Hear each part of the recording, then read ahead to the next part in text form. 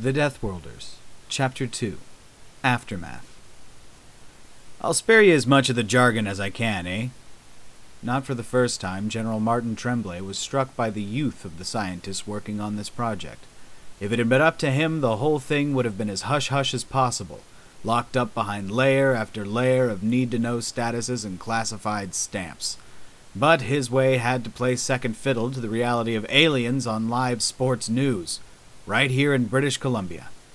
When he delegated the task of bringing in biologists, physicists, and engineers from across the globe to one of his staff, he hadn't quite anticipated that she would opt for a team that was practically fresh from their doctorates. Oh, sure, there were plenty of gray hairs around, but Tremblay was feeling decidedly venerable, surrounded by all this buzzing, enthusiastic youthfulness. I'd appreciate that. Let's get to the meat. He regretted the turn of phrase immediately as the biologist, a rotund and jovial man with a habit of roaring with laughter at the slightest joke, deliberate or not, released his characteristic chuckle and then turned to the report, which was mercifully brief. From what we were able to scrape off the ice in Vancouver after the hockey teams were done with them, they're kind of unimpressive, actually, he opined. The endoskeleton seems to be based around comparatively large crystals of silica with not a trace of collagen in sight. Remarkably fragile. Musculature is... We think their muscles can pull, push, twist, where ours can only pull, so they need fewer muscles overall to get the same range of motion. But each muscle's far weaker than our own.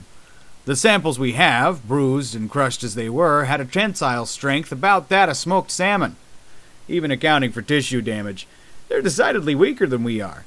And they couldn't possibly move as fast as we can. Just not enough force or leverage. That explains why they broke so easily, Tremblay said. Dr. Taylor nodded. It's weird.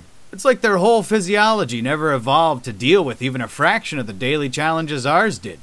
I mean, there's a lot we can't test given how badly damaged all the specimens were, but what we do have says that an average guy could probably rip the arms off these things if he tried.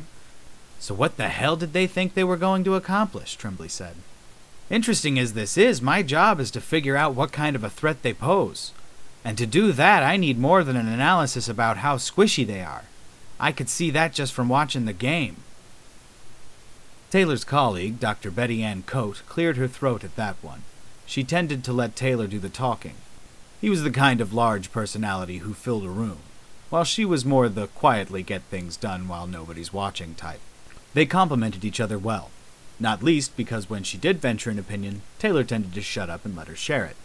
We're like the only people on the planet who could claim to be experts in xenopsychology, she said.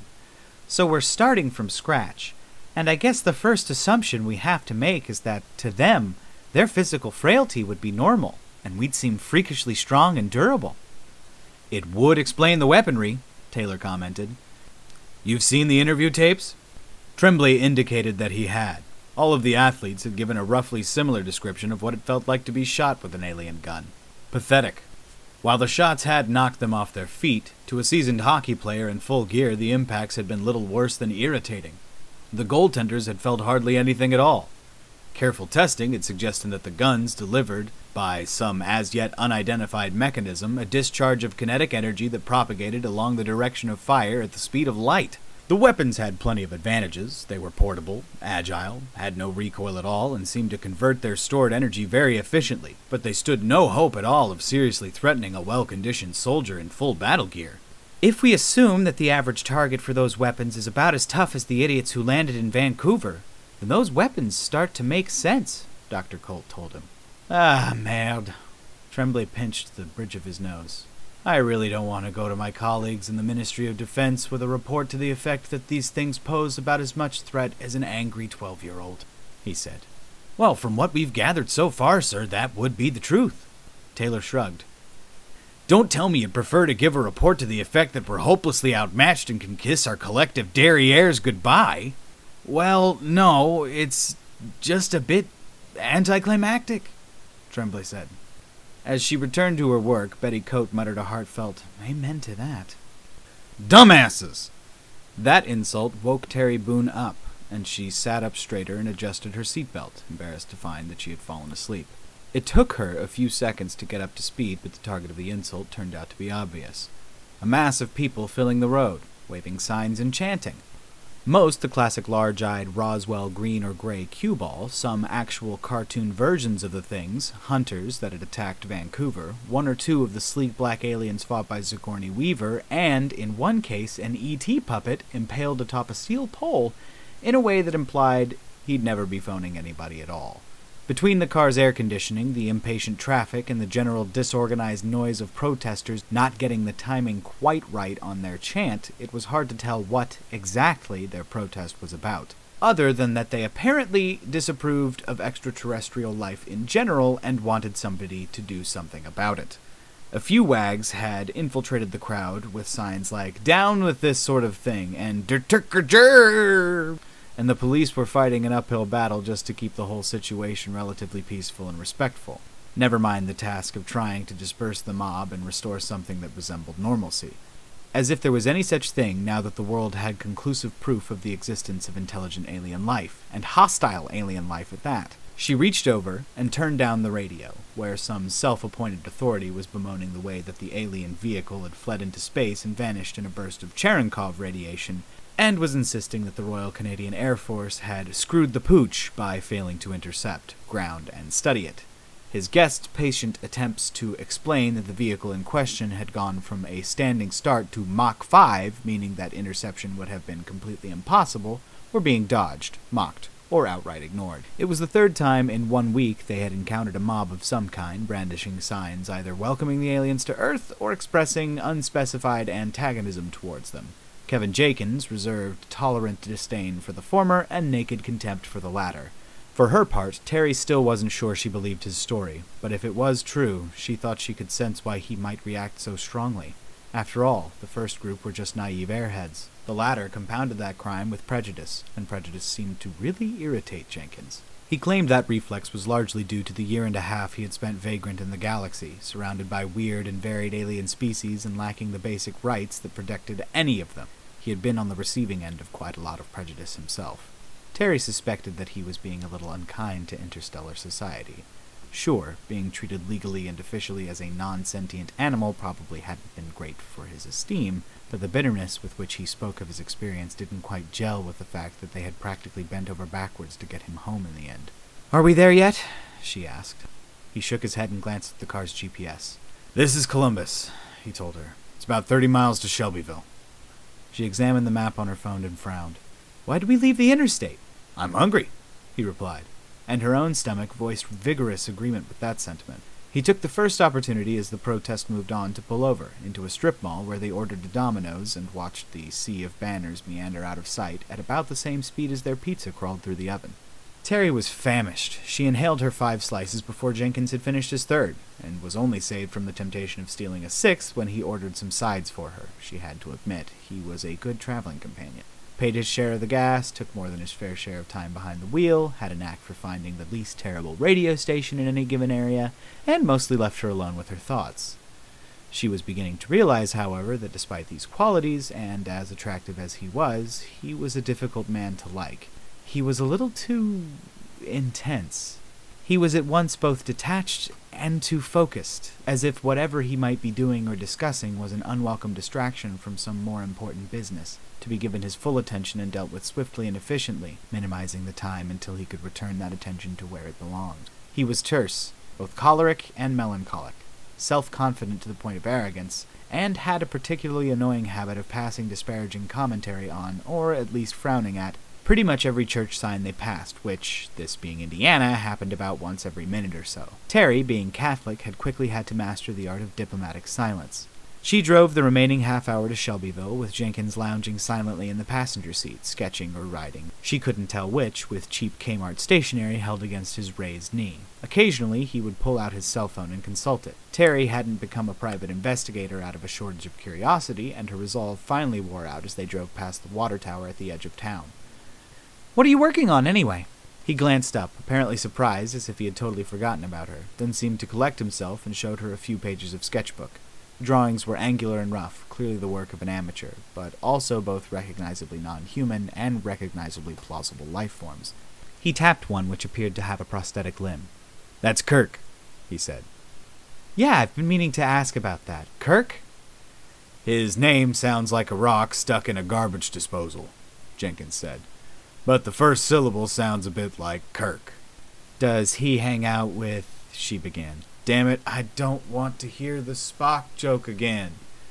There was an uncomfortable silence for a few seconds, and then he regained his composure. I'm sorry. I shouldn't have snapped like that. You're tired, and you've heard it too many times. I understand. Thanks, but that ain't all of it. Wanna talk about it? He shrugged. I guess I'm just on edge. Big shit's coming, and the world ain't never gonna be the same after this. I was kinda hoping this day would come in a few decades when we were more ready. Ready? You know, older and wiser. Guess I should start by getting older and wiser myself, huh? Well, at least he owned up to it when he acted like a heel. They turned onto a residential street, and Terry quickly saw the address they were after. A little brown house with a little white porch and a ubiquitous stars and stripes hanging limp on a flagpole in the garden. But why are you on edge? She asked him as she parked. You're like the only person I've even heard of who seems to have a real handle on things now that the whole world's gone alien crazy. Yeah, and I don't like it, he said, unbuckling his seatbelt. She followed him out of the car. What's not to like? She asked. He shrugged. Call me crazy, but it just don't seem right that anybody could have a handle on something this big. Least of all a dumbass like me, you know? She wanted to reassure him that she'd much rather that somebody did. If the world was turning upside down, she'd take whatever she could get.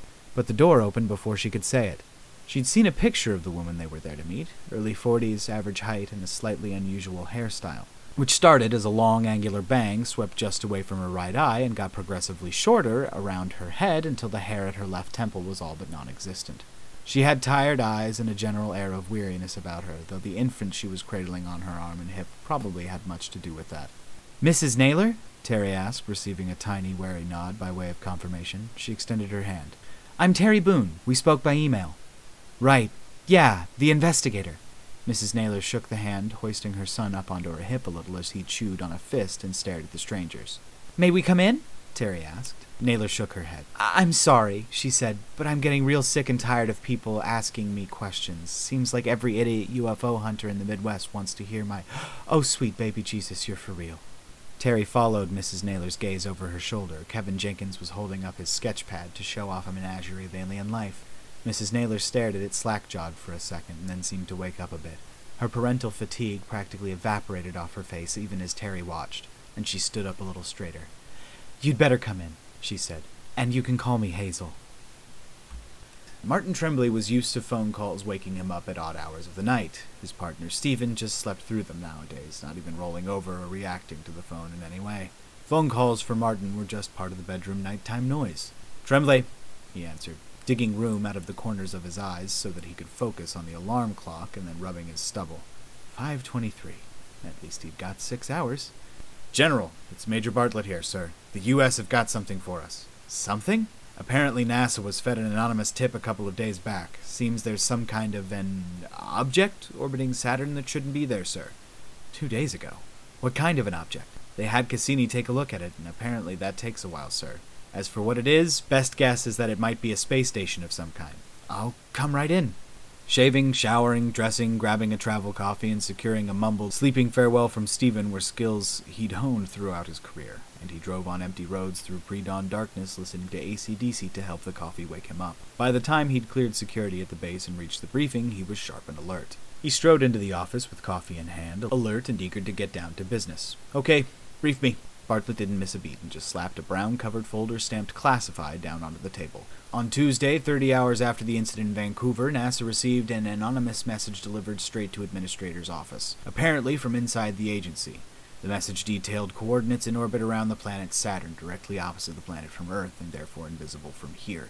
We've not been informed what exactly was in that message that convinced the Administrator to order that it be taken seriously and investigated, but at 0200 UST yesterday they got... He tugged a mostly black square out of the folder. This image back from the Cassini probe. Tremblay examined the picture. The object was either very large or very distant, and so the probe's cameras hadn't taken a particularly sharp image. But it was hard to deny that, between a high albedo that looked an awful lot like steel panels and a hint of its shape, a cigar wearing 3 rings, it looked decidedly artificial. Cassini's been up there since, launched in '97, made orbit on July 1st, 2004, sir. It's been out there for that long and never spotted this thing? Asked one of the other officers, Colonel Williams. It's a big sky, Bartlett told him, and no offense to the NASA guys, but it's an old camera, too. We had to point right at these coordinates to see it. Besides, Tremblay added, we don't know how long that thing's been there. For all we know, it was only built last week. Fair, I guess, Williams conceded. But what are we going to do about it? What can we do? Tremblay countered. It took 7 years for Cassini to get out there. We send a mission, they aren't coming home until their babies are going through puberty. We send a missile, even if we had a missile that can get out there, they'll see it coming years in advance. We've already got a robot probe out there, but it belongs to somebody else. He shrugged. We're being watched, and I'll be honest, that fact doesn't bother me too much. Why not? Well, A, it means that we're worth watching, which is flattering, but more importantly, it means B, that the psychos who hit Vancouver aren't the only life out there. Bartlett frowned. How do you figure that, sir? Because if that was their listening post, gentlemen, then they'd have been better prepared. There was a general nodding and a few grins. Much as it had turned the world upside down, watching the alien raiders get their laser-guided karma had been inspiring. Bartlett cleared his throat. And see, sir? Yes? We now know who to start talking with. Counselor! Kirk raised his head. He had taken to napping in his office chair at every available opportunity. It was the only way to keep up with the amount of sleep he required. The hunters slipping the quarantine net around Earth had become a major diplomatic incident, as much because of the questions about how the humans would respond as because it showed just how far their stealth technology had come. Stations, fleets, and facilities all over the galaxy were rushing to deal with that latter problem. But within the halls of power, the fact that the humans now officially knew there was something out there had rapidly become the cause of greater alarm. His aide, a Vizcatic by the name of Rakarnaba, indicated that within the sea of messages and information screens floating in the volumetric projection above his desk, one was blinking red in a steady 1-2-3 pause 1-2-3 pause rhythm, indicating an internal message from somewhere on the observatory. Highest priority. He thanked the young being with a wave of his prosthetic upper arm, while the remaining organic one grabbed the message and performed the interface gesture to open it. He swore, making a sound rather like a plastic bucket full of bubble wrap being crushed by a backhoe. The image was of the human research probe Cassini, which had been left intact on the grounds that its destruction might arouse suspicion. Its largest camera was pointing directly at them. He stared at it for a long few seconds, and then tapped a few physical controls on the desk. Rakarnaba retreated from the room as it began to erect a top-level diplomatic secrecy field. The volumetric display on his desk didn't need long to begin filling up with the floating heads of his counterparts. Wherever you were, whatever you were doing, if an emergency session of the Security Council was called, you answered. Within minutes, the limited AI that served as the Councilor's speaker and impartial mediator called the session to order and granted him the floor. "We've been discovered," he said.